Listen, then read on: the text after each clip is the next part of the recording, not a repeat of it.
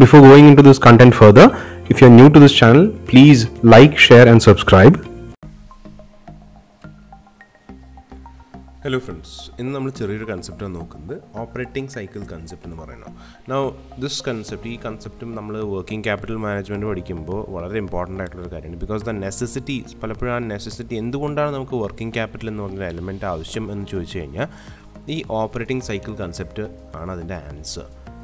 നമുക്കറിയാം day to day activities അല്ലെങ്കിൽ day to day requirements meet ചെയ്യാൻ വേണ്ടിയിട്ടാണ് നമ്മൾ വർക്കിംഗ് ക്യാപിറ്റൽ എന്ന് പറഞ്ഞൊരു സംഭവം യൂസ് ചെയ്യുന്നത്. ഏതൊരു ബിസിനസ്സിനും വർക്കിംഗ് ക്യാപിറ്റൽ എന്തുകൊണ്ടാണ് വേണ്ടതെന്ന് വെച്ച് കഴിഞ്ഞാൽ ഈ ഒരു കാര്യത്തിന് വേണ്ടിയിട്ടാണ്. Now why does that exist? It's because of something known as operating cycle.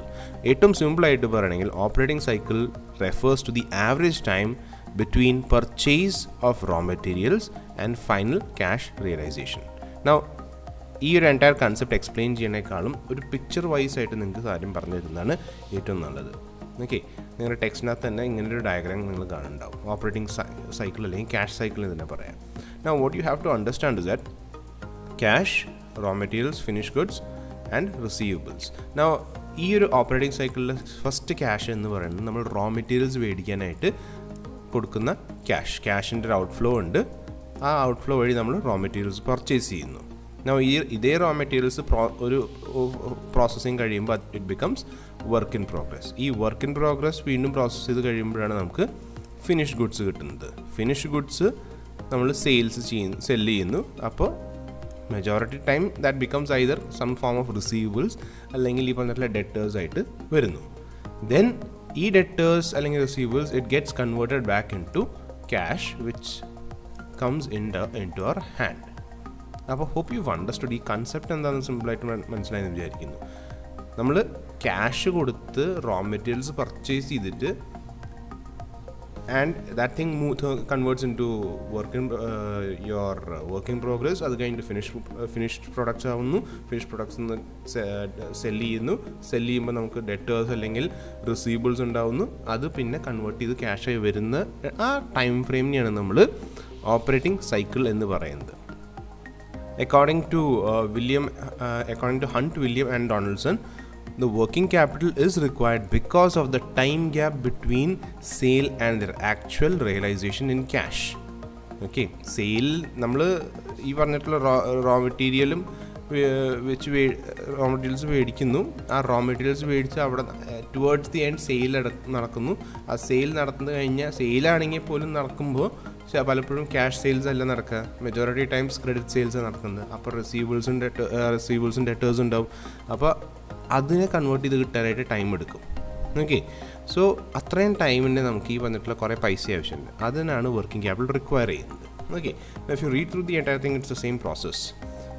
Cash is converted into raw materials, which is converted into work in progress. This work in progress becomes finished goods, which are converted into debtors and bills, and finally cash is realized from debtors and bills. Okay, ഈ underline ചെയ്തിട്ടുള്ള സാധനം തന്നെ ധാരാളം നിങ്ങൾക്ക് ഈ concept മനസ്സിലാവാനായിട്ട്. It is also known as cash or operating or working capital cycle.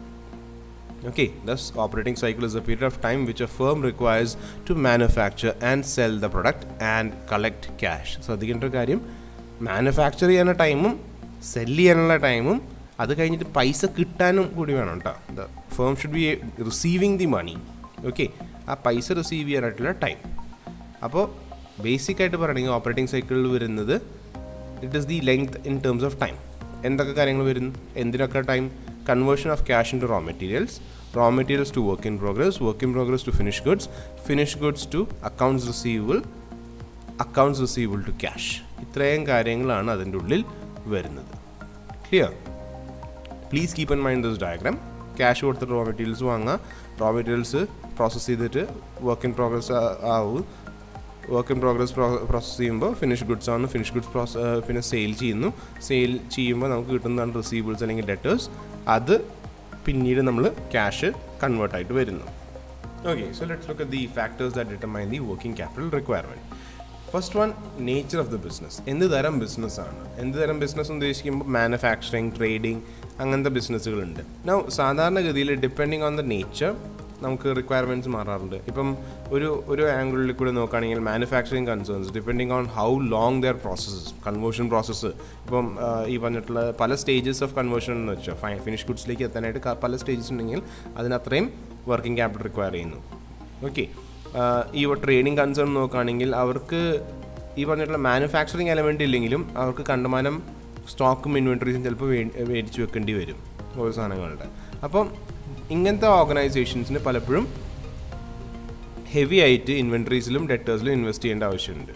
Okay, but on the other hand ചില കമ്പനികൾ ഇപ്പം നമ്മുടെ ഈ take for example KSRTC transport അല്ലെങ്കിൽ KCB, ഇതിൽ എല്ലാ മാസം അല്ലെങ്കിലും ഇപ്പോൾ KCBയുടെ കേസിലാണെങ്കിൽ 2 മാസം കൂടുമ്പോൾ റവന്യൂ എന്തായാലും വരുന്നുണ്ട്. There is no doubt in that. Okay, every 2 months they are getting revenue. Okay, so in that അങ്ങനത്തെ ഒരു സിനാറിയോയിൽ നോക്കുകയാണെങ്കിൽ അവർക്ക് ഓൾറെഡി അറിയാം ഇന്ന ടൈമിൽ കൃത്യമായിട്ട് അവർക്ക് പൈസ വരും എന്നുള്ളത്. സോ അവർക്ക് വലിയ കാര്യമായിട്ടൊരു ഇൻവെൻട്രീസും കാര്യങ്ങളൊന്നും സ്റ്റോർ ചെയ്യേണ്ട ആവശ്യമില്ല. Okay, so that is about the nature of the business.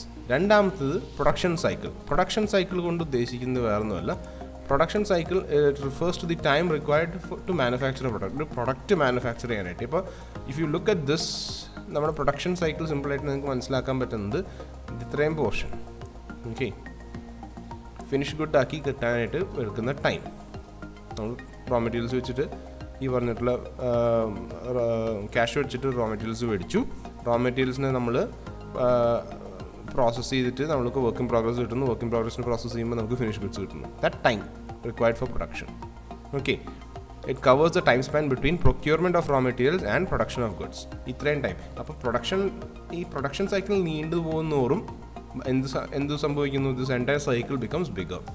ഈ ഒരു ഏരിയ ബിഗർ ആവും തോറും the entire cycle, operating cycle becomes bigger. ഈ ഒരു ഏരിയ സ്മോളാന്ന് വെച്ചാൽ നമുക്ക് റിക്വയർമെൻറ്റും സ്മോൾ ആയിരിക്കും. ഓക്കെ, ദെൻ നെക്സ്റ്റ് ഉണ്ട് size of the business. Larger the business, അത് കോമൺ സെൻസിൻ്റെ കാര്യമാണ്. ഒരു ചെറിയ പെട്ടിക്കടയിലേക്ക് ആവശ്യമായിട്ടുള്ള ഇൻവെൻട്രിയും ഒരു സൂപ്പർ മാർക്കറ്റിലേക്ക് ആവശ്യമായിട്ടുള്ള ഇൻവെൻട്രിയും രണ്ടാണ്. Which do you think will require more working capital? Without any doubt നമുക്ക് പറയാം സൂപ്പർ മാർക്കറ്റ്സിന്, അല്ലേ? Then let's look at the next point, turn over. Turn over എന്ന് വെച്ച് കഴിഞ്ഞാൽ എത്ര സ്പീഡിൽ സാധനം മറയുന്നു. ഇപ്പോൾ സ്റ്റോക്ക് ആണെങ്കിലും ഈ പറഞ്ഞിട്ടുള്ള ക്യാപിറ്റൽ റിക്വയർമെൻറ്റ്സ് ആണെങ്കിലും എത്ര സ്പീഡിലാണ് മറയണത്. എന്നാൽ ഈ ഒരു സംഭവത്തിൽ നമ്മൾ ദ സ്പീഡ് ഇൻ വിച്ച് എന്താ പറയുക ഗുഡ്സ് ആർ സോൾഡ്, നമ്മുടെ കമ്മോഡിറ്റീസും കാര്യങ്ങളൊക്കെ സെല്ല് ചെയ്തിട്ട് നമുക്ക് ക്യാഷ് എത്ര പെട്ടെന്ന് റിയലൈസ് ചെയ്യുന്നു അത്രയും റിക്വയർമെൻറ്റ് കുറവാണ്. ഓക്കെ, എത്ര സ്പീഡിലാണ് കാര്യം നടക്കുന്നത് വെച്ച് കഴിഞ്ഞാൽ അത്രയും ക്യാഷ് റിക്വയർമെൻറ്റ് നമുക്ക് കുറവാണ്. Then terms of trade. Terms of trade എന്ന് ഉദ്ദേശിക്കുന്നത് നമ്മൾ cash purchase, cash sales, credit purchase, credit sales, credit ആണെങ്കിൽ തന്നെ എത്ര മാസം നമ്മൾ കൊടുക്കുന്നു, അങ്ങനത്തെ കാര്യങ്ങളിൽ ആണ് നമ്മൾ ഈ ടേംസ് ഓഫ് ട്രേഡ് എന്ന് പറയുന്നത്.